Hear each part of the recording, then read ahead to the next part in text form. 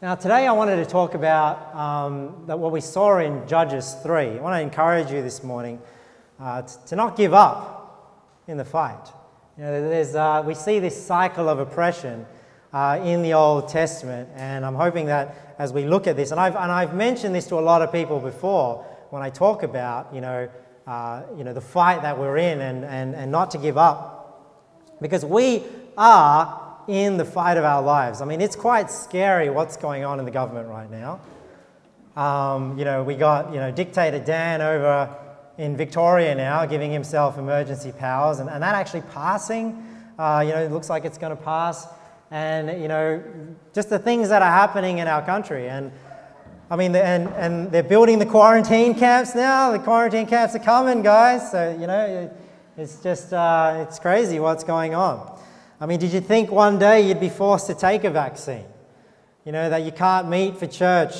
You're illegal to sing to God. And you have your every movement tracked. And you know what? It will get worse if we don't do something about it. Right? It will get worse. And is this the end times? I guess the question is that time already determined? Or does it depend on how we respond? I'm of the persuasion that it depends on how we respond on when end times will come. And I think it's well within what we do, which might delay it even further. So are you losing hope? Are you wondering, will any resistance we raise make a difference? I mean, even if it was the end, are you just going to lay down and just take it? I mean, it reminds me of the movie. I watched the movie The Pianist. If you haven't seen it, go and watch it. It's about the Holocaust as well. And you watch those scenes where literally they're lining up these Jews and just ask them to step out of line and lie on the floor, and then a bullet goes through their head. And you think, well, you may as well fight back. I mean, what else are you going to do? Right? Just take it? So it's a bit like that. I mean, it's like we have Christians these days which would rather be those sorry Jews that just step out of line, lie on the floor, and take it in the back of their head.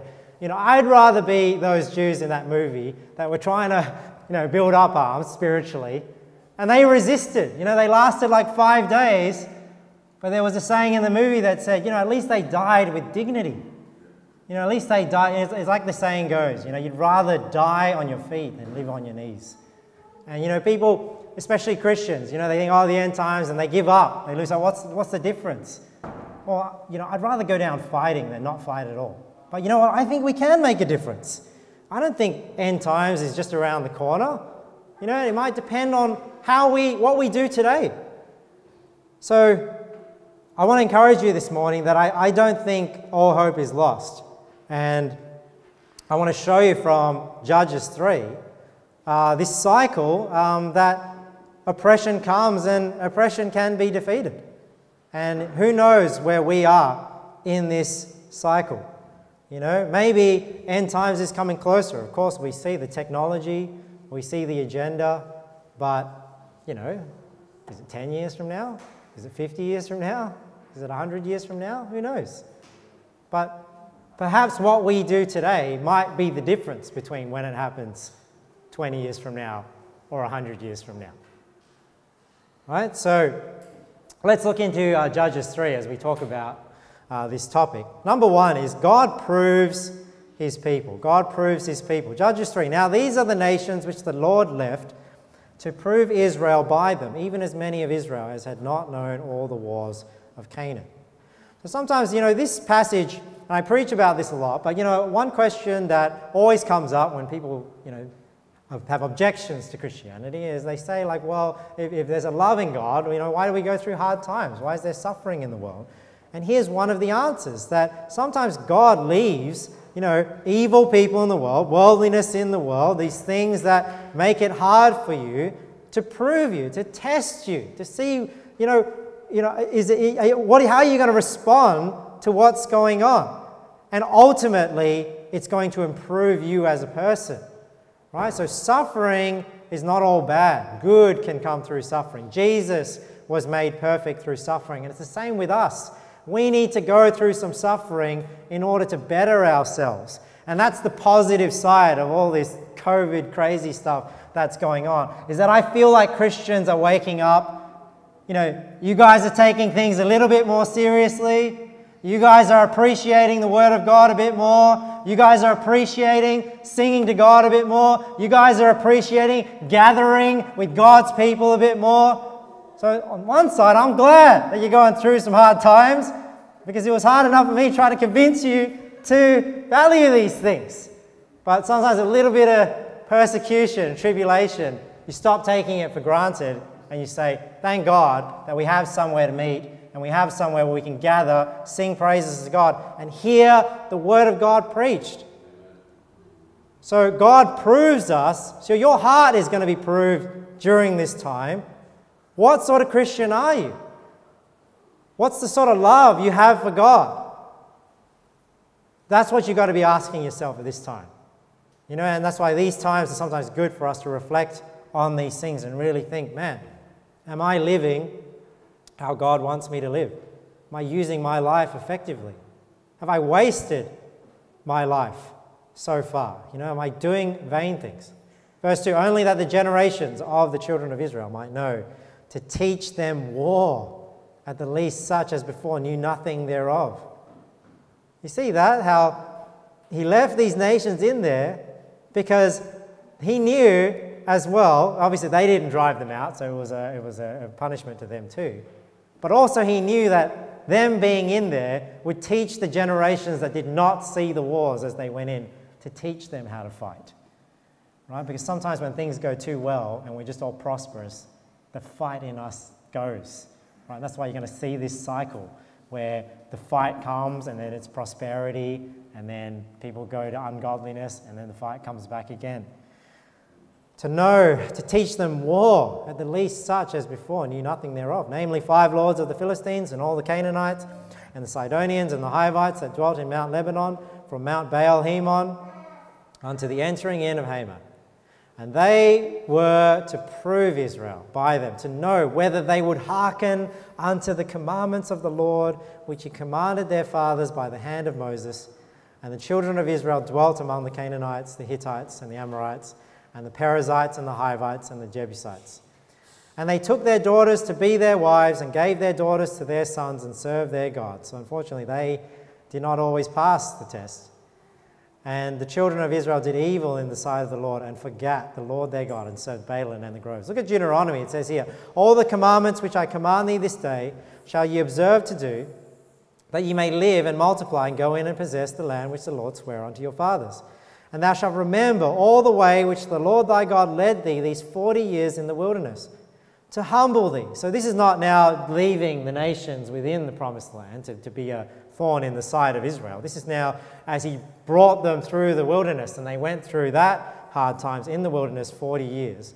To humble thee, look at this, and to prove thee, to know what was in thine heart.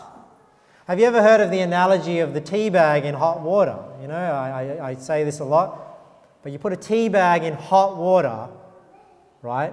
The hot water did not create the flavor of that tea. What did the hot water do? The hot water drew out what was already in the tea bag.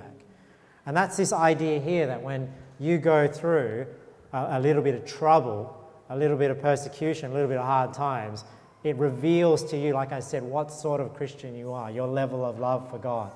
And it's not that the hot water created it. The hot water brings out what was already there, right? So it's revealing to you, it's proving to know what was in thine heart, whether thou wouldest keep his commandments or no. So, you know, don't let that flavor coming out, you know, maybe if it's a flavor that's not so pleasant to you, don't let that discourage you. Let that make you reflect on that and drive you to go, you know what, I'm going to be different today. I'm going to change. And he humbled thee and suffered thee to hunger and fed thee with manna which thou knewest not, neither did thy fathers know, that he might make thee know that man doth not live by bread alone, bread only, but by every word that proceedeth out of the mouth of the Lord doth man live. So you can see here that God uses the people of the world to prove his own people. So it's going to test, like I said, your love for the Lord.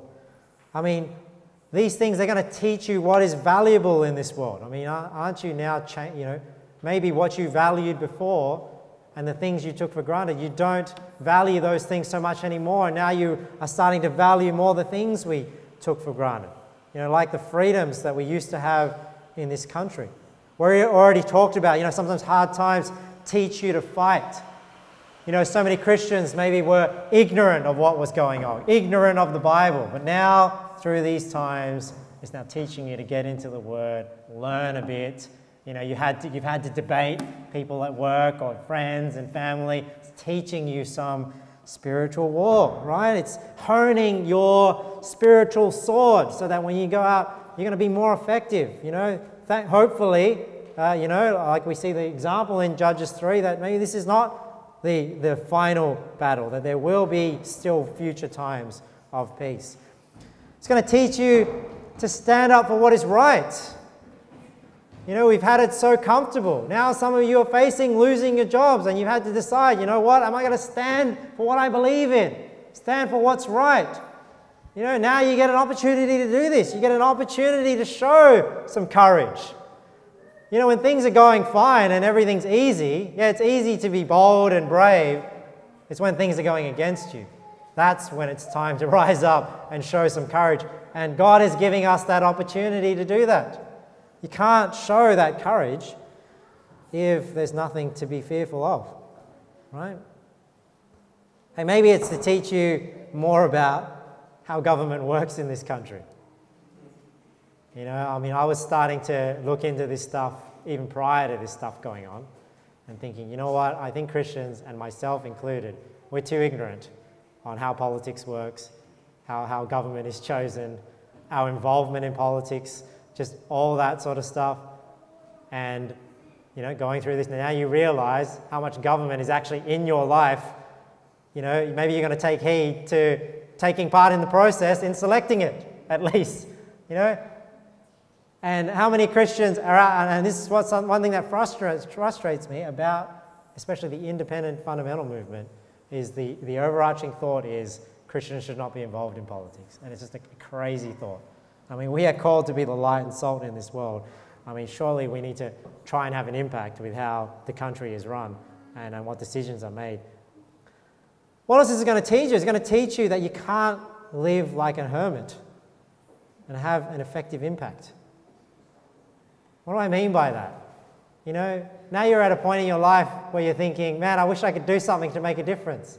But if all your life, your face is in your phone, you know, you go out and about, you never talk to anyone, you never meet anyone new, you know, all you know is like your friends on World of Warcraft or whatever, or Fortnite these days, you know, and they're all living in other countries. And you say like, now you're like, I want to make a difference, I want to make a stand. It's like, I don't even know who believes like me. You're on your own. So maybe you should think about, hey, that's why it's important to get to know people. That's why church is important, right? Because church is a network as well. You need to, you know, get out and meet people and connect with like-minded people, because in times like this, you need to band together. Whether it's at church, whether it's at work, you know, knowing who thinks like you, and whether it's in other areas of life as well. So you must learn to work together, even with people that you may disagree with, so you can win some battles. I mean, we see Israel in the Old Testament, sometimes they would partner up, you know, with ungodly nations to win a battle, you know, so sometimes that needs to happen.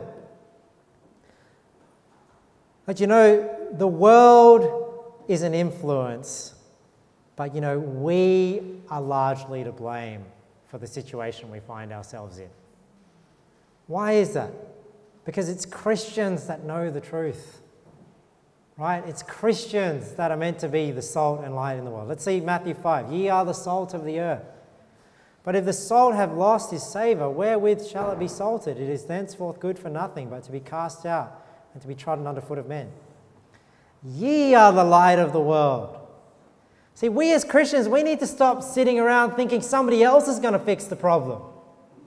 That's what we're here for. That's why God has Christians in the world. We are the light of the world. If we want some light in the world, we've got to shine. We can't expect somebody else to fix the problem.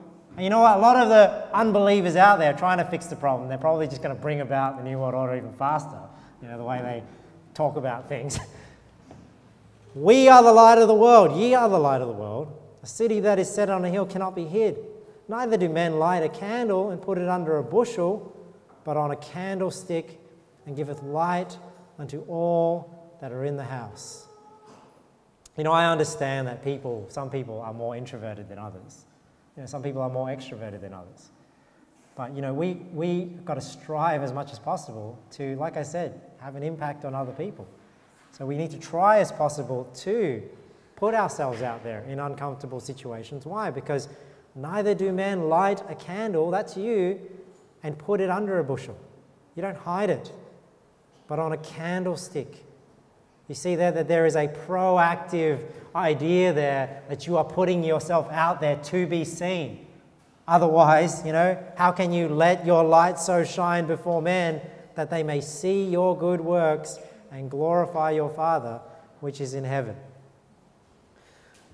So we are largely to blame for the situation because either we are hiding that light, but look at what Jesus says here. He says, if thine eye be evil, thy whole body shall be full of darkness. If therefore the light that is in thee be darkness, how great is that darkness? So not only are we damaging it by removing the light from a dark world, but if the light that we're shining is darkness, Jesus says, how great is that darkness? Right? We're making it even darker. So we need to take that on board, that, you know, we are largely to blame. Our inactivity, our thorns in our life, of the riches of this life and the cares of this life and the pleasures of other things have removed us from fighting for what's important in this world and just being comfortable, right? Let's go into Judges 3 from verse 8. The three judges. Judges 3 verse 8. Therefore the anger of the Lord was hot against Israel, and he sold them into the hand of Shushan-Rishathaim, king of Mesopotamia. The children of Israel served Shushan-Rishathaim 8 years. And when the children of the Lord cried unto the Lord raised up a deliverer to the children of Israel, who delivered them, even Othniel, the son of Kenaz, Caleb's younger brother. So you remember Caleb? Caleb was one of the 12 spies. He was with Joshua, and he went in, and he was one of the 2 spies that were allowed to go into the promised land, him and Joshua, because they were the ones of the 12. Remember 10 said, we're like grasshoppers in their sight, and they're too big for us. But they said, no, the Lord's delivered to us. We can go in there. We can, that God has given it to us. But the great thing about Caleb, for you, older generation people in the audience here today, Caleb is a great example of somebody who served God not only when he was young, but when he was old as well, right? Because you remember the story of Caleb, he said, hey, I've still got the strength as I do now, as I did in my youth, and he's the man that we make the song after. I want that mountain. I want that mountain where the milk and honey flow, where the grapes of Eshcol grow. I want that mountain. So that is based after Caleb. See, Caleb didn't sit back and go, I've done my stint. I'm going to let the young Israelites go into battle and claim the promised land. No, he was right there beside them, being that example, fighting that fight with them. So we need everyone in the battle, young, old, male, female, introverted, extroverted. Everyone needs to be part of the battle to make a difference, right? And the Spirit of the Lord came upon him, and he judged Israel and went out to war, and the Lord delivered Shushan-Rishathaim, king of Mesopotamia, into his hand. And his hand prevailed against Shushan-Rishathaim, and the land had rest 40 years. And Othniel, the son of Kenaz, died, and the children of Israel did evil again in the sight of the Lord. So you see, unfortunately, when there isn't strong leadership and examples around, when the cat's away, right, the mice play. And the Lord strengthened Eglon, the king of Moab, against Israel, because they had done evil in the sight of the Lord. And he gathered unto him the children of Ammon and Amalek, and went and smote Israel and possessed the city of palm trees. So the children of Israel served Eglon, the king of Moab, 18 years. And when the children of Israel cried unto the Lord raised them up a deliverer, Ehud, the son of Gera, a Benjamite, a man left-handed, and by him the children of Israel sent a present unto Eglon, the king of Moab. So this is them now conspiring to, fight back here. Now, I'm not suggesting at all that, we physically fight back. I don't believe that we are called to physically take up arms. But I think that there is a spiritual battle at play, right? And what's a spiritual battle? A spiritual battle is a battle of words, right? It's a battle of ideas. You know, Alex Jones, he coined the phrase the info war. I think that's an awesome way to put it, right? That there's an information war going on, and that's the war that we're in. But Ehud made him a dagger which had 2 edges. So a 2-edged sword, if you think about it, is just like a regular sword, as opposed to like, you know, a knife is only a single edge. So a 2-edged sword is on either side. It's not that there's a blade on either side, I don't think. I think it's just a little dagger. So he's left-handed, the Bible tells us, and he's got it on his right thigh. So if you can imagine, he's probably taking it like this, right, as opposed to trying to take it like that. This way. Sorry, left-handed. On his right thigh. That's right, yeah, right thigh. But Ehud made him a dagger which had 2 edges of a cubit length, and he did gird it under his raiment upon his right thigh. Right? And he brought the present unto Eglon, king of Moab, and Eglon was a very fat man. Aren't they all, the people in power, you know, they get a bit lazy, don't they? Reminds me of the pigs in Animal Farm, you know. The pigs in Animal Farm are like a good picture of the large politician. And he brought the present unto Eglon, king of Moab, and Eglon was a very fat man. And when he had made an end to offer the present, he sent away the people that bear the present. So obviously he's walking into Eglon. There's people helping him carry this present. And he turns them back, and he goes back himself with them, but he kind of sneaks away and comes back. Right? He turned himself again from the quarries that were by Gilgal. So you see how he's left with them, making them think he's left with them. And then he sort of circles back, comes back to see Eglon. He says, I have a secret errand unto thee, O king, who said, so this is now Eglon saying to Ehud, you know, keep silence. So he's saying it's a secret errand. I don't want you to tell me when there's people in my presence. And all that stood by him, Eglon, went out from him. So now it's just Ehud and Eglon. And Ehud came unto him, and he was sitting in a summer parlor, right? So there's like this private room that Eglon has for himself. So he asks Ehud, he can come in, and that's just them. So Ehud goes in, and Ehud said, I have a message from God unto thee. And he arose out of his seat, and Ehud put forth his left hand and took the dagger from his right thigh and thrust it into his belly. It reminds me of that scene. Sorry, I was just thinking me back at these movies I've seen. But it reminds me of that scene of, Nathan's going to like this, from Godfather. You know, he just cuts his belly open. It's a bit like that. You know, where he goes in and he's like, and he sticks it into his belly, but I guess he doesn't just like pull it up like in the Godfather movie. He thrusts it into his belly, and the haft also went in. So I'm guessing that that's like the handle of the dagger that he's got. Also went in after the blade, and the fat closed upon the blade, so that he could not draw the dagger out of his belly. So it's like Ehud stabbed him, and it's like, oh, it's lost for the dagger. It's in there. Draw the dagger out of his belly. And the dirt came out. So you can imagine what that is, right? Obviously he's slicing open his intestines, like what is coming out. Then Ehud went forth through the porch. So you see he's gone into this private room, and basically he's killed the king here that's oppressing them, and then he's jumped out the porch, right, rather than going back the other way. Ehud went forth through the porch and shut the doors of the parlor upon him and locked them. And when he was gone out, his servants came, and when they saw that, behold, the doors of the parlor were locked, they said, surely he covereth his feet in his summer chamber. So what does it mean to cover your feet? It's just a euphemism for sleeping. So people thought, the door's locked, Eglon's probably sleeping in there because they don't realize that Ehud has killed him. Right? And they tarried till they were ashamed. So they're like thinking he's sleeping. Well, how's he sleeping for like 24 hours, you know? And behold, he opened not the doors of the parlor. Therefore they took a key and opened them, and behold, their lord, so that's Eglon, was fallen down, dead on the earth. And Ehud escaped while they were waiting, right? And passed beyond the quarries and escaped unto Sereth. And it came to pass when he was come that he blew a trumpet in the mountain of Ephraim, and the children of Israel went down with him from the mount, and he before them.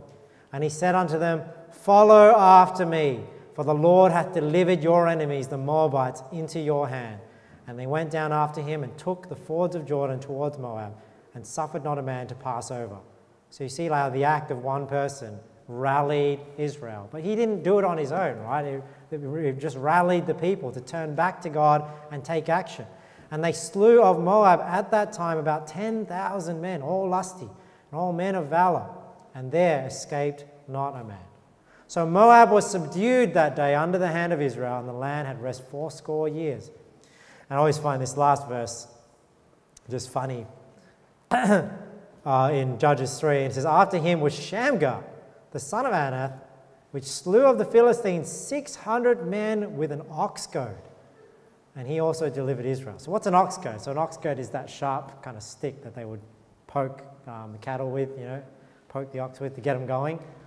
That's why the Bible says that the word of God, the words of wise men, is like a goad, right? Because it kind of prods you in the right direction sometimes. You need a bit of a prod to get going.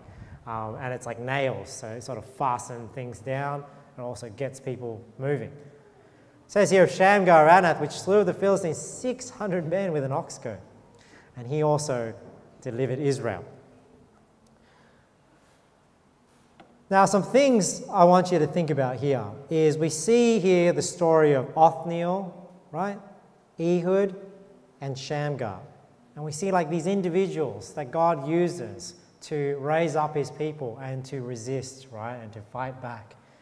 And this is how God operates. God raises up people. And you can see like it only requires one person to raise up, and look at the difference that they can make. See, God can use you this way as well. It reminds me of the story of Gideon. This is a couple of chapters later. Gideon is in the book of Judges as well. And look what it says here. Gideon said unto him, O my Lord, if the Lord be with us, why then is all this befallen us? And where be all his miracles which our father told us of, saying, did not the Lord bring us from Egypt? But now the Lord hath forsaken us and delivered us into the hand of the Midianites. So you see how Gideon is complaining about the current situation, thinking, what is God doing about it? Look at how God responds. The Lord looked upon him and said, go in this thy might, and thou, that's singular, right? Thou shalt save Israel from the hand of the Midianites. Have not I sent thee?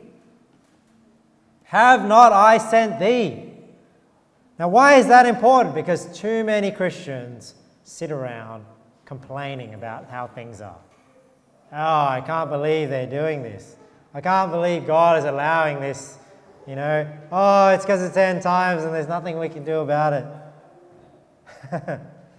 Have not I sent thee? Maybe that's why you exist in the world. You're seeing the problems that exist in this world. Maybe that's why you're here, to make the difference. Have not I sent thee? But if we just are like Gideon, hiding, threshing the waking, making sure that we're just taken care of and not putting ourselves out there on that candlestick, maybe the person who's there to make a difference won't be there, right? What's another thing I want you to think about here and what gives me hope? Look at this. Therefore the anger of the Lord was hot against Israel. He sold them into the hand of Chushan-Rishathaim, king of Mesopotamia. And the children of Israel served Chushan-Rishathaim 8 years. See, we read over these times, but 8 years. Now, how long have we been under COVID? It's COVID authoritarian. 2 years? And we're like, it's end times. God, there's no hope at all. It's like forever. It's 8 years. It's 4 times what we've gone through. But look, somebody was raised up. We still got 6 years maybe, and then somebody's going to raise up, right?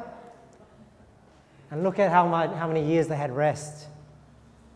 The land had rest 40 years. 40 years after 8 years of oppression. But they rose up. And this is the pattern that you see. It's like you see this pattern. That's what I'm talking about, the cycle of oppression. That you see these short periods of oppression, well, short, in terms of years, compared to the length that, that the fight was worth it, because it gave them so many more years of peace. Look, so the children of Israel served Eglon, the king of Moab, 18 years. Remember the first scenario? It was, 8 years, and then 40 years of peace. Look at this one. 18 years of oppression. You know how many years of peace after this one? Look at this. And the land had rest fourscore years. You're like, Victor, I have no idea what fourscore means. A score is 20 years.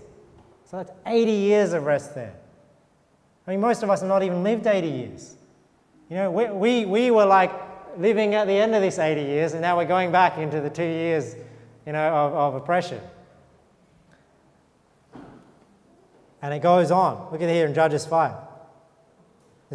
Judges 4. The children of Israel cried unto the Lord. So this is later on. This is Jabin of Canaan, right? The story of Sisera, you remember, the guy that died in the tent from jail. And the children of Israel cried unto the Lord, for he had 900 chariots of iron, and 20 years he mightily oppressed the children of Israel. Can you believe that? Being oppressed for 20 years? I mean, the sort of despair you'd be in. You'd think like, I mean, if you grew up in that oppression, you'd think like, nothing's going to change. This is how it was since I've born. But then 20 years later, we see here that Jael killed the guy in the tent and all that happened. That was the Barak and Deborah, if you remember the story. And the land had rest 40 years. And even, you know, we talked about Gideon. The children of Israel did evil in the sight of the Lord, and the Lord delivered them into the hand of Midian 7 years. But we read at the end of Judges 8, thus was Midian subdued before the children of Israel, so that they lifted up their heads no more, and the country was in quietness 40 years in the days of Gideon. So there seems to be a pattern where there are years of oppression, but they seem to be always shorter. So that's why I'm asking you here today, I mean, are we really in that situation yet? Should we really give up hope? Should we really think, oh, it's not worth fighting when it's 2 years of oppression? And we're not fighting under blood. Like, we're going to look at this passage later in Hebrews. But 2 years, hey, we still got maybe a few years, and, you know, maybe there will be a revolution. And, you know, maybe, I'm not saying that end times is not going to come one day. But how many of these cycles are we away? 1, 2, 3? You know, maybe in a couple of years' time, 10 years' time, I'm hoping that we'll see a few decades of peace like we see in the Bible. And maybe in another generation, it'll fall and go into the end times. But, you know, at least I can say, you know, I fought, I stood, I made my voice known. Don't you want to be able to look your children in the eye and say, I fought back. I didn't just roll over and let this happen. That's what I want to be able to say. And hopefully, we can make a difference. So number 3, it's my final point. Don't give up. Don't give up. Hebrews 12, wherefore seeing we also are compassed about with so great a cloud of witnesses, let us lay aside every weight and the sin which doth so easily beset us, and let us run with patience the race that is set before us. If these times we're going through have reminded you of anything, it's that we have too many vain things in our lives. And it's taking away our attention, it's taking away our time. And you know what? If a lot of that time that we spent into these vain things in our lives, the thorns in our life, the riches, the pleasures, and the cares of this life, we actually fought doing something that mattered for eternity, I think we'd live in a completely different Australia, or at least a completely different New South Wales. Looking unto Jesus, the author and finisher of our faith. This is why we're able to keep going and not give up, because we know who's gone before us, who for the joy that was set before him endured the cross, despising the shame, and is set down at the right hand of the throne of God. For consider him. That means think about what Jesus went through, and that will make you think that, you know, what you're going through is really not that bad. And honestly, you know, if I was to be honest, I mean, obviously people are losing their jobs and things like that. But let's be honest with ourselves, guys. It's not as bad as it could be. Right? I mean, it could be a lot worse. So don't let it get to that point before you decide to go, you know what, I better do something. You know, when you're sitting behind in a jail cell in a quarantine camp somewhere. You know, oh man, I better do something, get out of this quarantine camp. We better do something now. For consider him that endured such contradiction of sinners against himself, lest ye be wearied and faint in your minds. You see how you quit, because you quit here first, before you quit the actions. Ye have not yet resisted unto blood, striving against sin. All right, so we are It's not as bad as it could be. But we got to run, right? So consider this, right? It talks about this race that is set before us. Don't quit. I think there is still hope for us to at least have maybe a few more decades of peace. But I think it depends on what Christians do today will make a difference. So 1 Corinthians 9, know ye not that they which run in a race run all, but one receiveth the prize. So what is he saying here? He's saying if there's a race, they're all running, but there's only one winner. Now this is the part I want you to focus on here. So run that ye may obtain. So run that ye may obtain. What does that mean? That says run this race like you want to win it. You know, too many Christians are just happy to just, I'm in the race, and get their participation sticker that everyone gets now. I ran in a race. You know, I'm sure, I think they used to give that out when I was in primary school. You know, you get the sticker, the participation sticker. The Bible's saying you ought not be content with just getting the participation sticker. Right? The Bible's telling us here, hey, so run that you may obtain. That's how we're meant to be running this race. That's how we're meant to be fighting. That's how we're meant to be living as a Christian. Living like we want to win it. Are we going to win it? Who knows? But live like you want to win it. Live and fight till the end. Right? And every man that striveth for the mastery is temperate in all things. Temperate, what does that mean? Disciplined. So this goes back to the vain things in your life. Disciplined, right? Not wasting your time all the time and consistently investing time doing things that matter. So they do it to obtain a corruptible crown, but we an incorruptible. Isn't that the sad thing? That the people in this world will strive blood, sweat, and tears, and yet the things that they achieve, the Bible calls, it's a corruptible crown. Why? Because one day it's not even going to matter. But we an incorruptible. So we are striving for a prize that is more valuable, that is eternal, and yet we run and are happy with just a participation sticker. Right? I therefore so run, not as uncertainly, so fight I, not as one that beateth the air, but I keep under my body and bring it into subjection, lest that by any means when I preach to others, I myself should be a castaway. So, in conclusion, no one but God knows the future. So, what will this country look like 5 years from now, 10 years from now, 20 years from now? I mean, we don't know. I mean, we've gone through 2 years so far, but we see in the Bible, I mean, that may be a very small portion of the oppression that is coming here. But I don't want to be here 10 years from now regretting what we could have done about it today. Right? Because no one regrets giving it a go and failing. But I'm sure a lot of us here 20, 30 years from now will look back and maybe regret, man, I should have done something back then.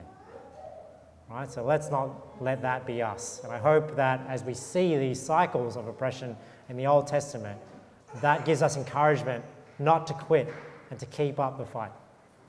All right, let's pray. Lord, thank you for your word this morning, and thank you that you give us hope from your word. And I pray, Lord, that as we look to Jesus, the author and finisher of our faith, that encourages us not to faint in our minds. Help us to stand up for what is right. Help us to preach the gospel. Help us to be a light and salt in this world.